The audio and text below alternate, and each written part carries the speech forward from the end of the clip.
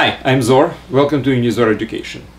I'd like to start a brand new topic, combinatorics. And the first part is related to a concept called permutations. Well, generally speaking about combinatorics, I like this particular topic. It's quite interesting in one aspect.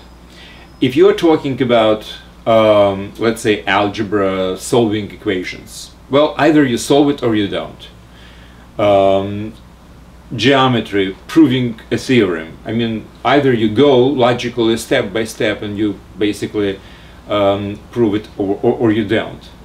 In combinatorics, the problem is calculate something, and you're thinking that you're approaching the problem correctly and you get some answer and it does not correspond to the answer in the textbook, let's say. So you're thinking differently and well, you get the different result, which also might or might not correspond to the textbook answer. So my point is that in combinatorics your mind should be very, very sharp to think about all the possibilities, all the different variations or whatever. So all the incorrect answers to the problems are lying quite closely to the correct ones.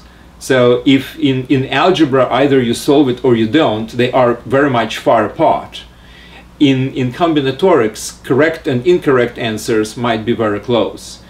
Every time you think about the problem slightly differently, you might get the different result. So that's why it's very important to go through lots of problems, make a lot of mistakes, quite frankly, and gradually develop your sense of how to solve the combinatorics problems correctly. It takes time and practice. So I'm planning to do more different problem solving in this particular chapter of the partition of this course than usually, just because this is the most important part of this part, the problem solving. Because the definitions, if I will give you the formula and definitions, etc., that's simple. But to solve many problems which really use this type of logic, these formulas or whatever, to come up with some correct result, that takes practice. And as I was saying, it's not very easy to differentiate between the right and wrong. So that's why your mind should be very much sharpened to do this type of thing. So today is permutations. So first of all, generally speaking, what permutation is. Permutation is a task of putting certain number of objects in certain order. For instance, you have to go to 3 different places. Let's call it A, B, and C. You have to visit them.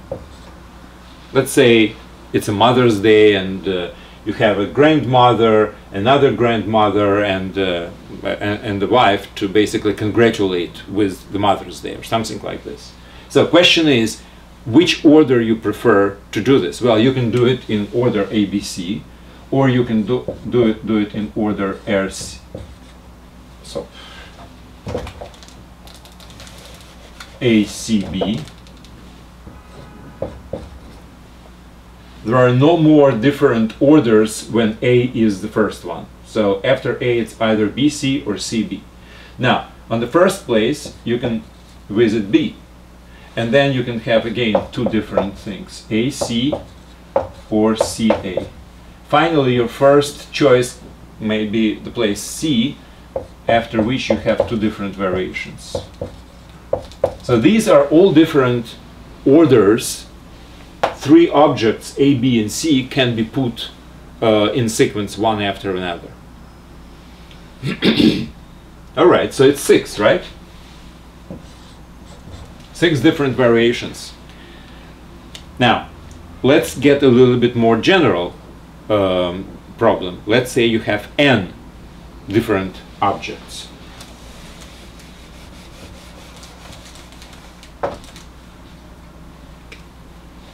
So you have n different objects.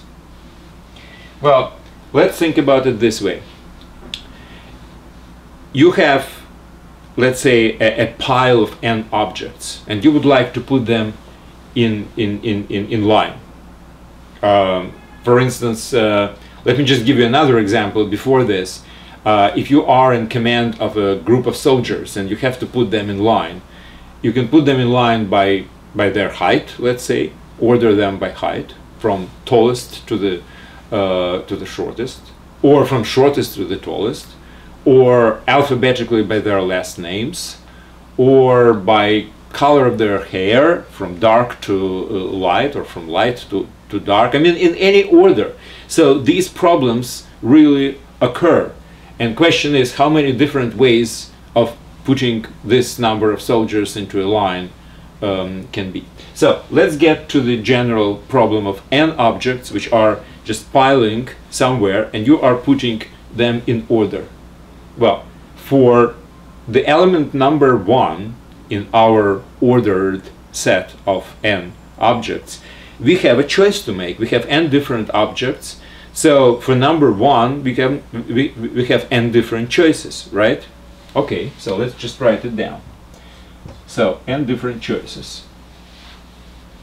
Now, after we have made a choice for a position number 1 in our row, we have to make a choice for the second. Now, there are n-1 elements left in this pile, right? And each one of them can be number 2. So it looks like for every choice we made for number 1, and there are n of these choices, we have n-1 choices for object number 2. And for each pair of 2 first objects, we have how many are left? n-2, right? So we have n-2 choices for the position number 3.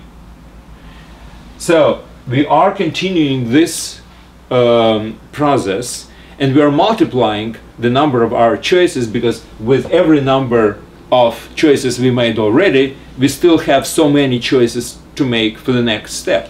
So it goes up to the very last one. So the one before last, we had 2 choices left, and then there is only 1. So it looks like this might be the formula for the number of permutations of n objects, the number of ways we can order these n objects into one row. By the way, a permutation usually is symbolically designated as this. All right, now this is where many textbooks are actually ending the explanation about what is the number of permutation. They give this formula, and by the way, this formula has a shorter notation, n factorial. N factorial is the product of all natural numbers from 1 to n. N is assumed to be a natural number, integer, positive. So for every integer positive number, n factorial is the product of all the numbers from 1 to this number, which is exactly this one. Obviously, it doesn't really matter the order from n to 1 or from 1 to n, because the multiplication is commutative. So in most cases, this is the formula where textbooks are ending their explanation. I would like actually to move a little bit further. We are trying to make this course as rigorous as possible, and in this particular case, I'm just explaining basically in words how the permutation goes and the number of different choices to make, etc. It's not a really mathematical proof, and I would like to prove it more or less rigorously, mathematically, so to speak. All right, so how can I prove that the number of permutation is such and such? Well, the perfect way to prove this is induction, mathematical induction. So let's just think about, what if I have, now to prove by induction I have to do 3 steps, right? check if the formula is correct for some initial number, like n equals to 1, for instance. Then assume that for certain number n equals to k, formula is correct, and then derive from this that the formula is correct for the next n is equal to k plus 1. So that's what I'm going to do. All right, step number 1 is to check that the permutation of one element is exactly 1 factorial. Well, 1 factorial is 1, and a product of all numbers from 1 to 1, which is 1. And permutation of one element. Well, how many times, if I have only one element, how many times I can put it in order? Well, there is no other element, so there is only one way. This is element number 1, and the first and the last element, right? So this formula actually is correct for n is equal to 1. All right, second. Let's assume that for some n equal to k, the formula is correct. Now, let's check what happens for the next. So let's assume we have k plus 1 objects. What I will do, I will separate this pile of k plus 1 objects into k, first k if you wish, and separately 1. So I'll just pick up one object, doesn't matter which one, just pick it up.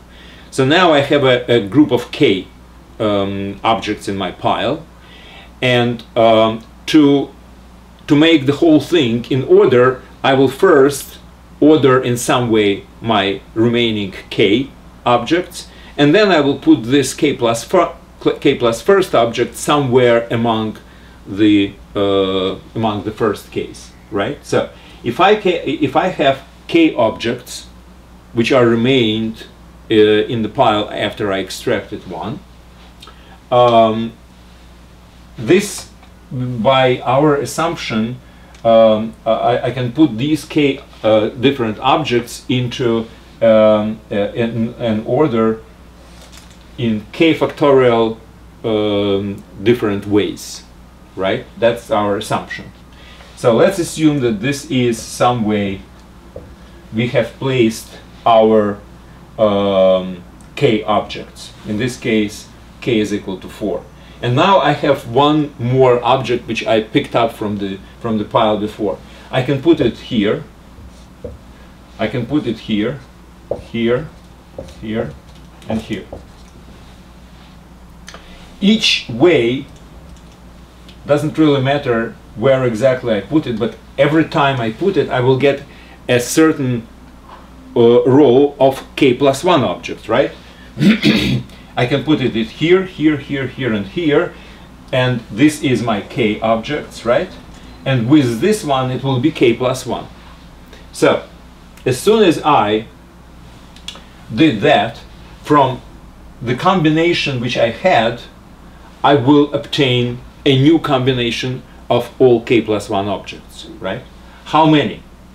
Well, with each combination of the k objects, I have additionally, how many of those guys? How many places? K plus 1. Before 0, before first element, from first to second, from second to third, etc. From k minus 1 to k, and then after k, right? So it's, if these are k objects, there are k plus 1 places where I can put my k plus first object. Before the first, in between, and after the last.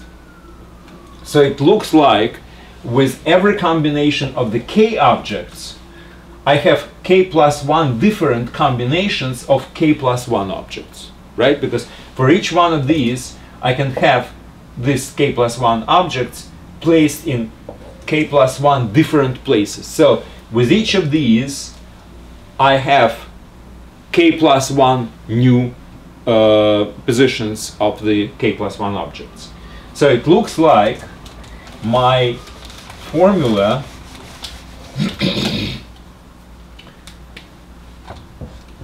for number of permutations of k plus 1 elements should be equal to number of permutations of the k elements, and since for each of these guys I have k plus 1 new permutations of the total, so that is supposed to be the true statement.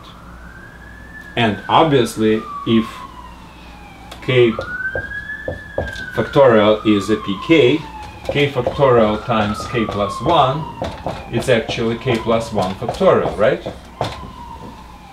Because k plus 1 factorial is the product of all natural numbers from 1 to k plus 1, which is from 1 to k and k plus first, right?